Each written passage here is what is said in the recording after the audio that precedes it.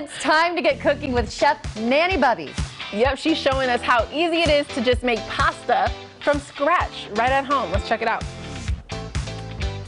Hi everyone, welcome to Nanny Bubby's Kitchen on this Friday. So happy to be sharing it with you. Of course, as always, we want to thank our main sponsor, Chapman Automotive, for always being here along with us. Shutdown's over, buy your next car from Chapman Automotive.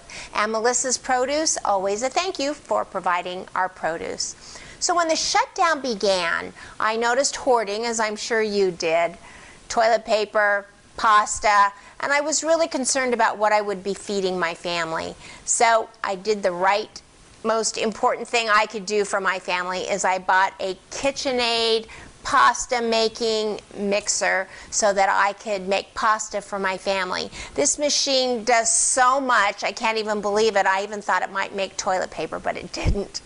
Anyway, I'd like to show you how easy it is actually to make your own homemade pasta.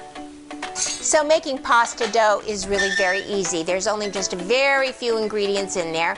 2 cups all-purpose flour leveled off, right? Don't have to sift.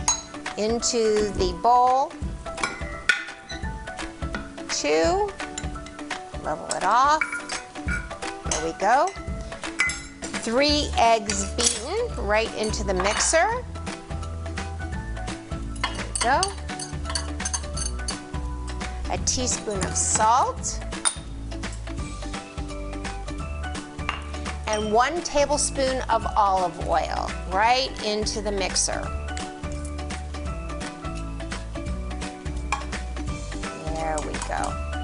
And we're going to turn it on just for 30 seconds and let it mix on low just till it gets crumbly and comes together. Then we're going to change out the mixer. Just get all the crumbles right off.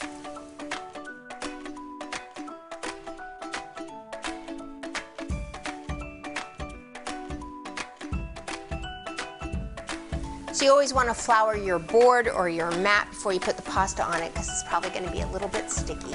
And here's the one thing that I learned. Even though you've got a dough hook in there and the dough hook has been actually kneading the bread, it just doesn't hurt for you to take the the pasta out and actually just knead it for a few minutes. And what we're going to do is take the pasta, we're going to cover this with saran wrap and let it rest for 30 minutes.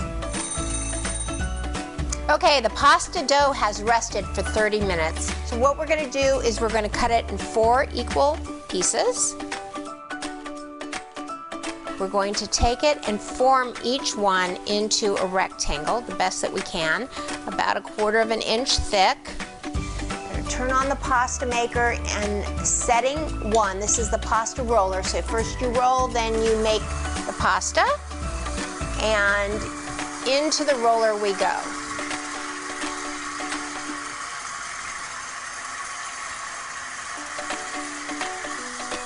I do every setting twice, so back through.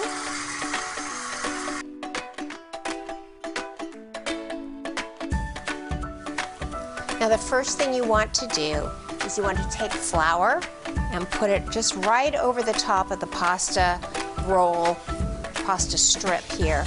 Keep it from sticking, and then that way, while you make your other 3 pieces, because this is so long, it could literally go across your entire table. You want to fold it in 3s. And so now we've put our fettuccine attachment onto the mixer. We're going to turn it on setting 2. Sounds about right. See how easily this unwrapped with the flour on it? And we're going to feed it right through.